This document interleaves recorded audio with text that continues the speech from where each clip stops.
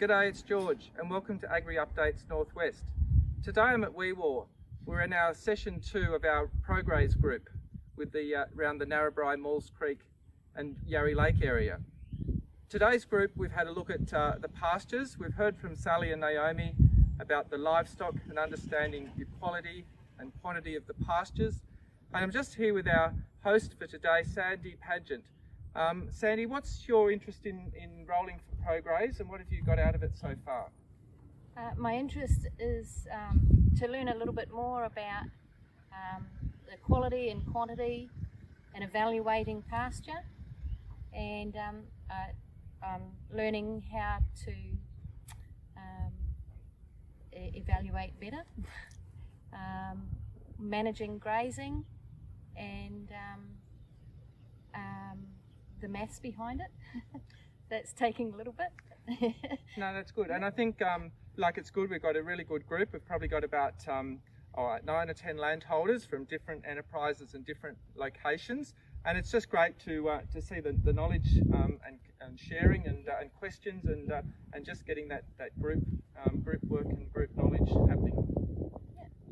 The social side of it's important too, George. Yeah, no, absolutely.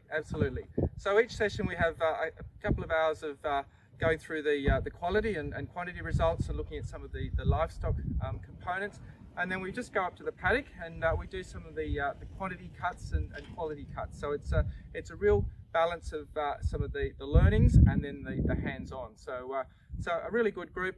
We'll be running through for another probably 6 or 7 months in this group, and look, it's a great opportunity for landholders to do the networking and particularly with a great season to get out and about and see what their pastures are actually doing and what they're capable of.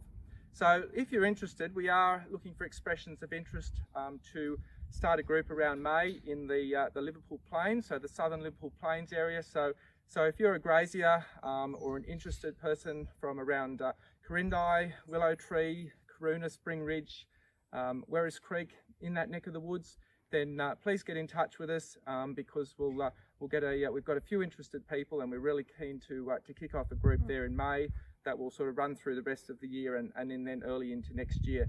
And I guess that the reason we have the length of them, it's great to see to get the seasonal variations of paddocks and also the different timings with our natives and our tropicals and our winter forages. So that's it for this week, and yeah, look forward to seeing you in the paddock, and make sure you watch Agri Updates next week.